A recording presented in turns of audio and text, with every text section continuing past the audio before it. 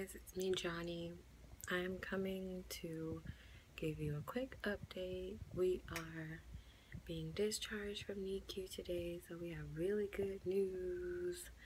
And the guy is right there sleeping on the bed. Where is he at? There he is, right there. He's sleeping, and the baby is back there sleeping. So I'm just coming to tell you guys that we're getting discharged today, and I am happy because I'm tired of coming to NICU. I don't think anyone enjoys coming to NICU, but I'm over this. I just want to get her home. I think I'm just tired and just ready to get home in our own environment and just enjoy the baby.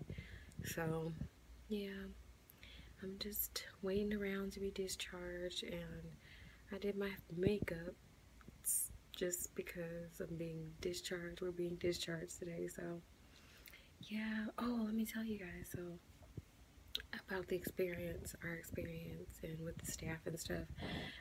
We went to National Naval Balboa, San Diego. I think that's what it's called. And so far the staff was really great. The nurses, the doctors were all great, and honestly, our overall experience with the NICU was great. They knew about the loss. They all were well informed about Amia passing, so it wasn't awkward when I was a little anxious and when I was like worried and things. They just reassured me that this is a different pregnancy. Baby's gonna be fine. They have a level 3 NICU and stuff, so I'm really grateful for that too. Yeah, overall it was just a really good experience, and we're bringing home baby today.